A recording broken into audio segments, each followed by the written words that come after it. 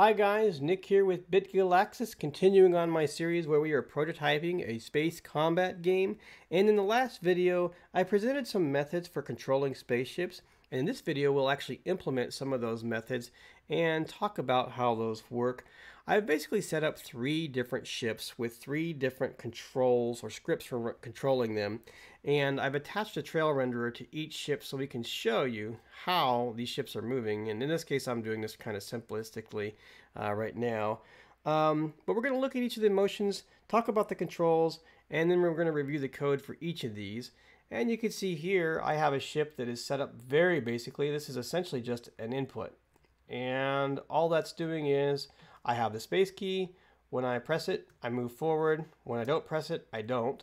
When I push left or right, I roll left or right.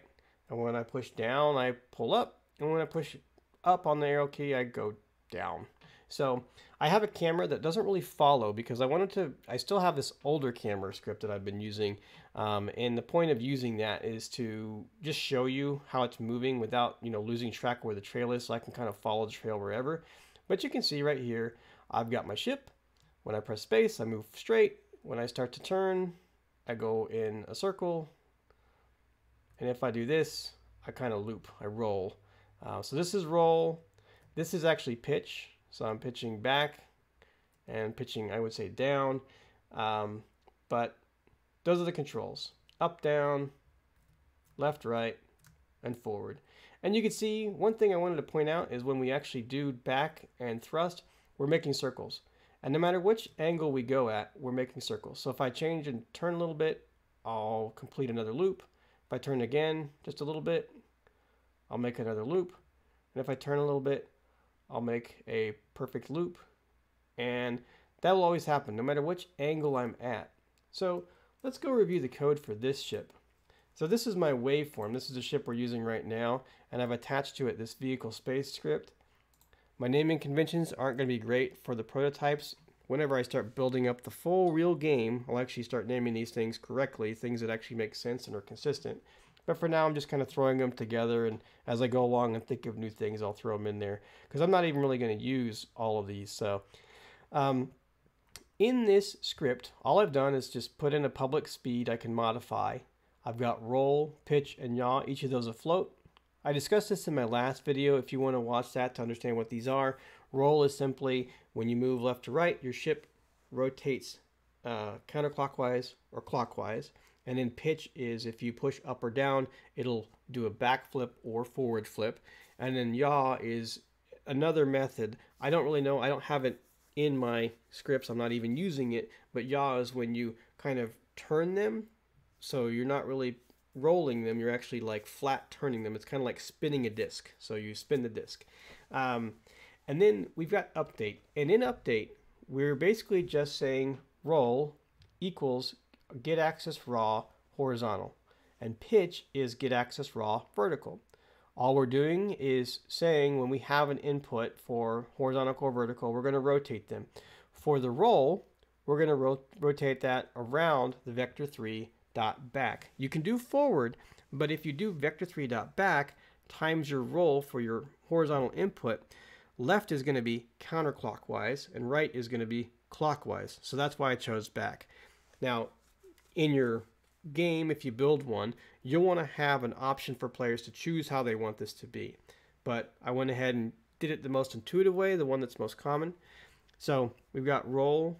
So vector 3 dot back times roll times 100, just to give it some speed, because otherwise it rolls really slowly. And then we have times time dot delta time.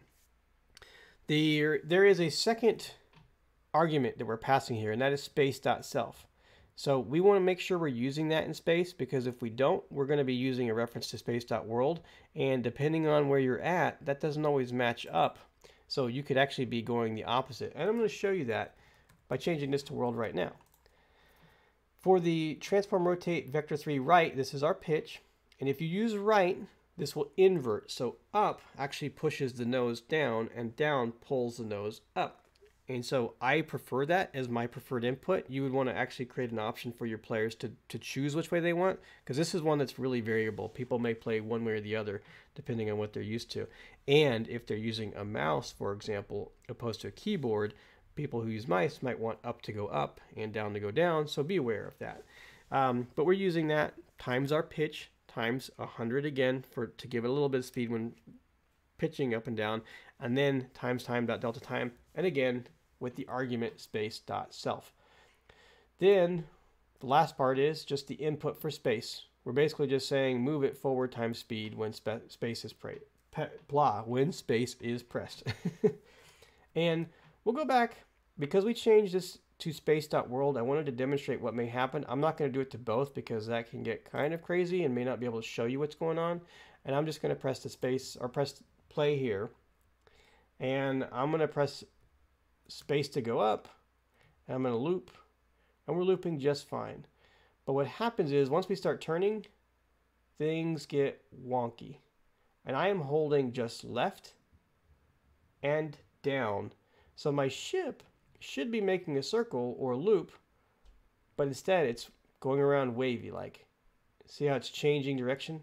It's looping, and then it's kind of turning right, and it's kind of turning left, and it's going to turn right, and it's going to turn left, and it's going to turn right, and it's going to turn left.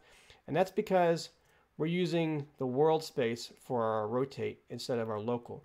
So if you want to see what we're doing here, see how my ship, I'm actually just pressing right now, and my ship is turning left. But if I rotate it back to its original orientation and press right, now it's going right. So we're going right around the world space each time. And so depending on how we do this, sometimes it'll match up, like right here, it matches up just fine. But if we flipped completely upside down, I wanted to rotate back using right again, now we're moving left instead of moving right. So that's why you want to make sure you're using space.self for any of your vectors. Make sure you're doing that correctly, because otherwise you'll be doing some weird movements just like this, and I'm using left, and yet for some reason I'm turning right because I have flipped completely. I'm facing the opposite way as the world space.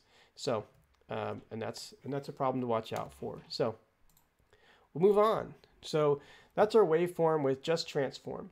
I'm going to disable this for now.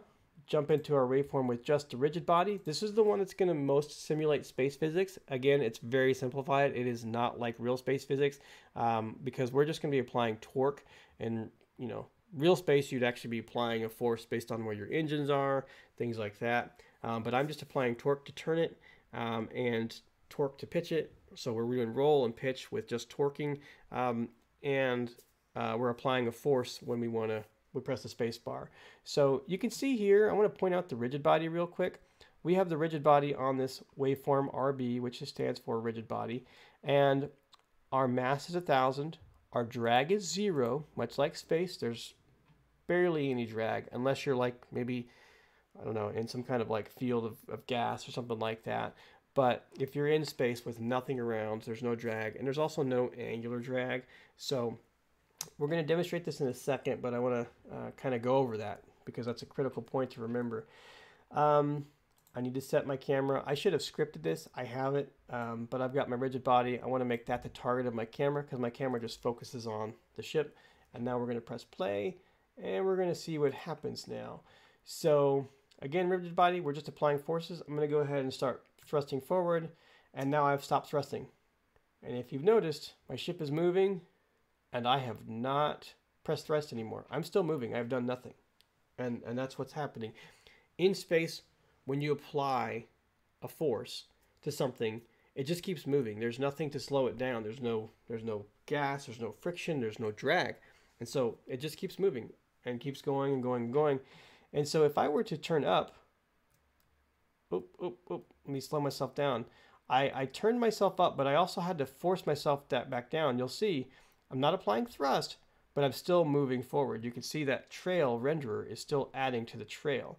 So there's an issue there, and that is we don't really have a control where we're saying if we're facing up, we need to stop moving forward. Now we're moving forward. So let's go ahead and thrust up, and you'll see I'm still moving forward as I start thrusting up. I did not just automatically stop one or the other. And so now I'm going up, and I'm not thrusting anymore. And so I want to correct my course. So how do I do that? Well, if I want to, like, let's say I want to reverse it. Oh, and you see there I have no angular drag. So what's happening is if I start thrusting down again, you'll see I'm thrusting and letting go just slowly. You'll see I start going down. But my course still has not completely corrected to just being straight. We're finally going straight now. And I'm going to go ahead and turn again. And I haven't even gone other directions because this is going to get crazy if I do. But I'm going to try and just stop completely. And I have to thrust backwards. Now I'm facing the other way and I'm pushing the thruster. And you can see I still don't look like I'm moving yet. And now I'm going down a little bit because I wasn't completely facing. And so every time I turn, I'm having to counter that. When I'll flip forward and then I have to flip backwards a bit because I overshot a little bit. And it's very hard to control. So what happens is, like, let's say I just try to hold back a little bit. I'm going to start spinning. And so my ship is spinning. There's no angular drag, so it's not going to stop spinning. And there is no drag for moving straight. So whatever force that pushed me in a direction, whatever that was, whatever those combination of forces was, I'm going to keep moving in that direction. I'm spinning, I'm not applying thrust, and this could go on forever. I mean, it really is, there's no drag, no angular drag, so we're just going to keep moving like this. And if I add drag, what happens is, because I'm applying a thrust in multiple directions, and I had a previous direction, I'm just going to keep going about the original direction. So I'm actually applying thrust right now, but I'm spinning so fast that I'm thrusting back and then forth, and then back and then forth, and I'm going to keep going in the original direction because I'm kind of applying thrust equally in all directions until I start trying to apply another angular rotation. And now I'm going to slow down, and once I get to, I better slow down here. You can see I started moving back again. But anyway, that is kind of how space physics really works.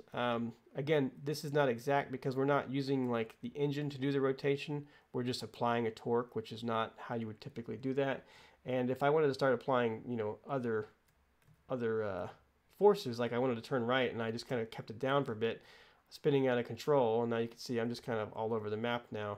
And I don't know if I'll actually recover from this or not. But anyway, you can see we have kind of crazy amounts of effort to correct our courses because there's no drag. It's very counterintuitive. So when you make a game and you want it to be kind of a space combat type game, remember that, you know, as hard as it is to control it without any other external factors, imagine how hard it would be if you finally mastered the piloting, but then you get hit by a laser and it knocks you off course. Now you have to learn how to correct that. And the amount of mastery it would take for one person to figure out how to really control a ship would be very difficult. So in those cases, you would probably want to implement things like a dampener, where you say we're not going to allow inertia or inertial forces around certain axes or planes, things like that. So just keep that in mind.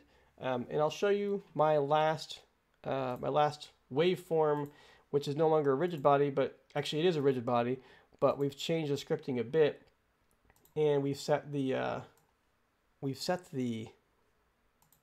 drag and angular drag to 1.5 and to 2.